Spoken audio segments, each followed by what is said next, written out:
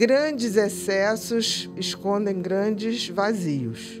Outra doença que a gente tem é as compulsões, né? As compulsões são os vícios.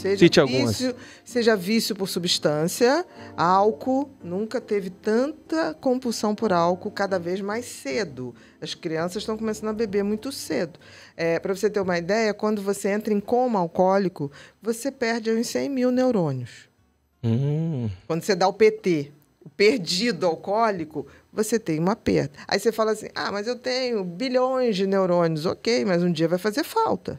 E você não está fazendo uma reposição, né? Nem repondo, porque você não está... Se você está bebendo tanto, você não está vivendo como deve viver. Então, assim, drogas também são comportamentos. Quando a gente fala vício, quando a gente fala vício de internet, vício de pornografia, vício de compras, isso tudo são compulsões. Então, o que a gente vê é que quanto mais a gente está tendo tecnologia, a gente está adoecendo mais cedo de ansiedade, de depressão e de vícios. Isso é uma verdade. Tá? Esse foi um estudo muito grande feito na Inglaterra, que deixa claro o seguinte, que a gente, quando vai tendo demais tecnologicamente, ou até um pouco mais do que a gente precisa para o necessário, a gente vai capotar em ansiedade, depressão e dependência. Ou seja, é diretamente proporcional ao excesso. Grandes excessos escondem grandes vazios. Você pode ter certeza disso, sempre. Né? Toda vez que você vê uma pessoa capotar em excesso, seja por compra, seja por pornografia, seja por álcool, seja por cocaína, seja o que for, tem um vazio ali. Que se ela não descobrir, querido, vai passar de uma... E aí é com você, né, Alex? Terapia, para outro. Né? Como é que você descobre isso junto com o paciente? Como é esse processo? Não é uma coisa tão rápida. Não, porque ele nega. Todo dependente nega. Ele, por exemplo, essa semana, eu estou atendendo uma pessoa há 3 meses.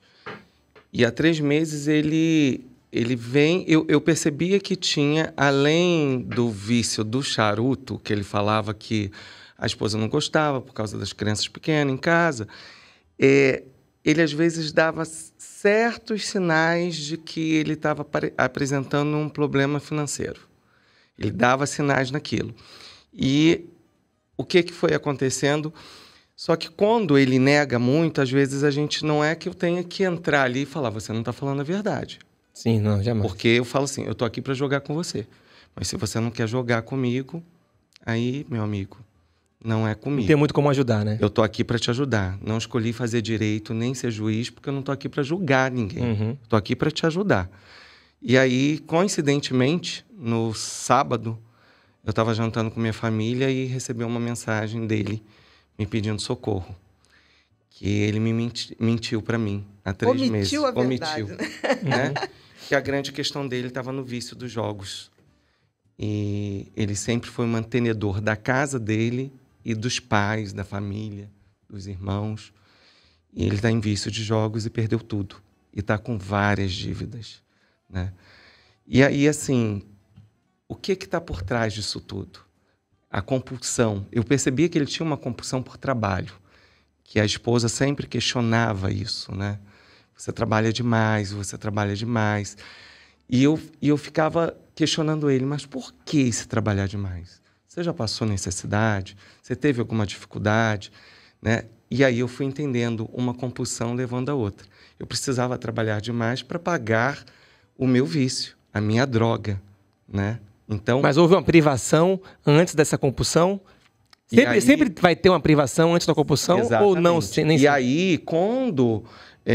Sempre tem uma privação que não necessariamente é a privação, daquela real. compulsão. Exatamente. Por exemplo, o cara... compulsão de trabalho.